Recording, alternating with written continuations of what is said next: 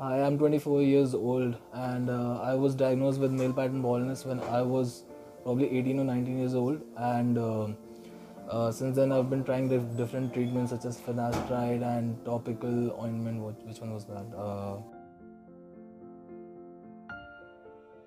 Minoxidil, but after a very prolonged and after quite a duration, I felt like I need to undergo the procedure of hair transplant, and I chose Divine Clinic.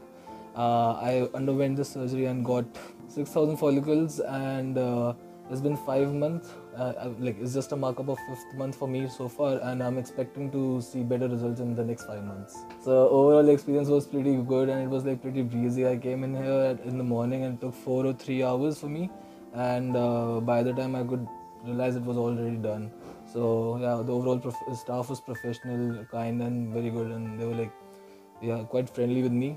After procedure care was up to the mark. I was provided with the uh, contact information, and Satpal was like quite frequently in touch with me and like asking me about like how everything is going, and yeah, if I had any queries I could reach out to him. So yeah, everything was pretty breezy.